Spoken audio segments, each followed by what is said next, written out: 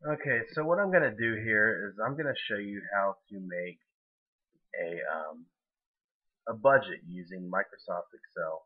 Now, what this budget's gonna do is this is gonna be daily. I personally like to do daily because when running out of money, um, I can move things around to days that there will be some money in my account, and I can kind of forecast what's gonna happen in the future and plan things out a little bit better. Okay, basically the first thing we need to do is go ahead and enter the month. So let's just say October 1st, and we will drag this down to the days. Now this is kind of a large version, and there's definitely more simple budgets that you can make, but I like to be able to see everything out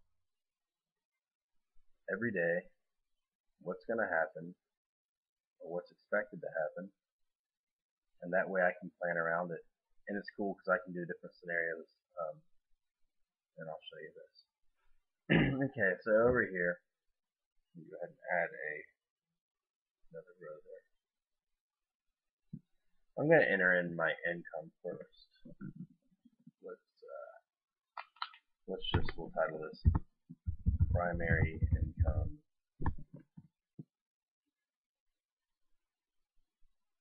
and let's just say we get paid on the 1st and the 15th of every month. And we'll just say it's $1,500. You can make these dollar symbols by going up here, clicking on dollar if you want, or if not, it's all up to you. Okay, so I will copy this, and I'll also place that under October 15th right there. And then double click here. That way it stretches so you can see the actual number. Okay. So we have our primary income. Now let's say we have some rental income as well. Okay, and we receive that on the 1st of the month. Let's say it's $900.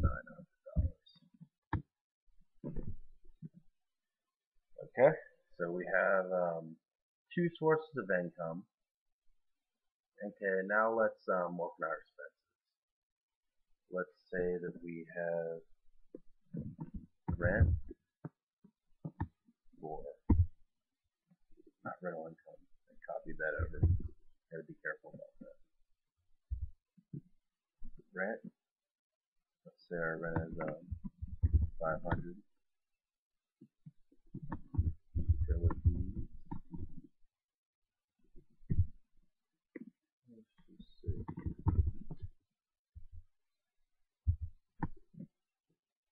and let's see. We can also say cable.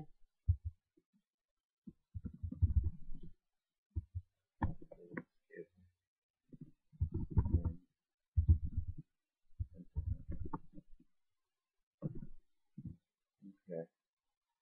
Um, now let's enter some other expenses. Let's say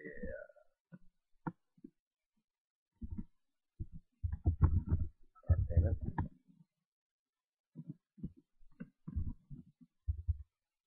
200.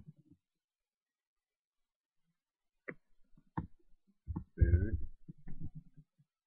Now what we want to do for food is let's just say we go grocery shopping on the 1st and the 15th, and we get a paycheck. So we'll say 200, and over here on the 15th, 200.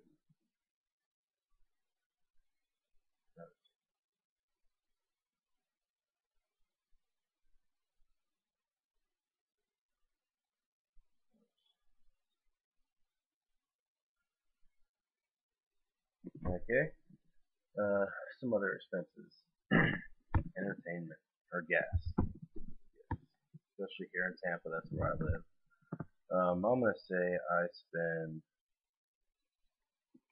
let's just say I have to fill up every 7 days, so about $60. 60.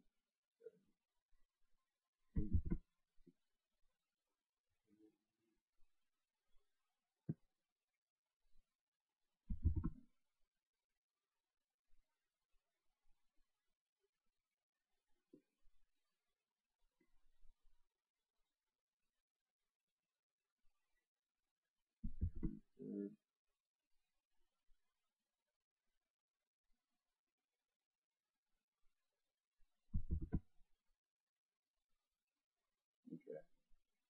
Let's just say every 7 days.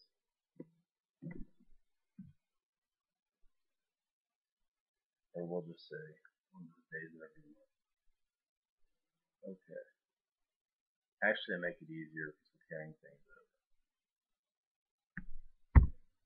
But you can obviously fill these in to your specified dates that you want to pay them. And that's what's good about this is you can move things around 2 days. Okay. Let's have an account for entertainment. I like to have fun, but not too much fun. Let's just say every time I get my paycheck, I'm going to give myself $400 in entertainment. Then we'll be able to see what we can actually live off of.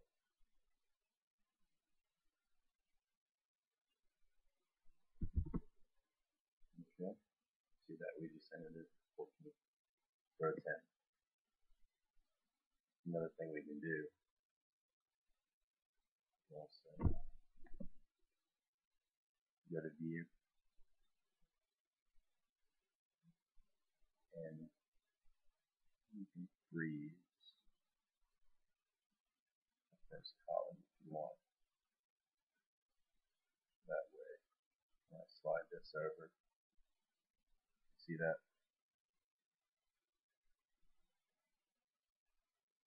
I can see what each row is designated for.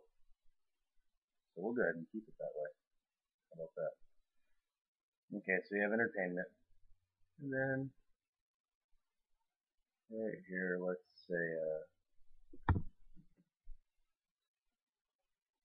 miscellaneous. For example, if we decide to take a vacation, we can put that in there. And then down here, we'll put savings. Okay. And now I'm going to kind of make this neat looking. Right here, I'm going to give these borders and some color as I did up here. And now we're going to give this all borders all the way till the 31st.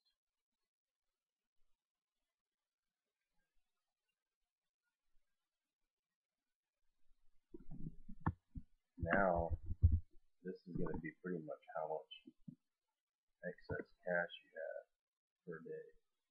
And you're going to enter in a formula here. Now, you can do this several different ways, but I'll just show you the way I do it. Equals primary income plus rental income minus, actually let me show you this, equals sum of these two minus sum of all your expenses, including savings. Even though savings is not an expense, it's coming out of your spendable income. Okay.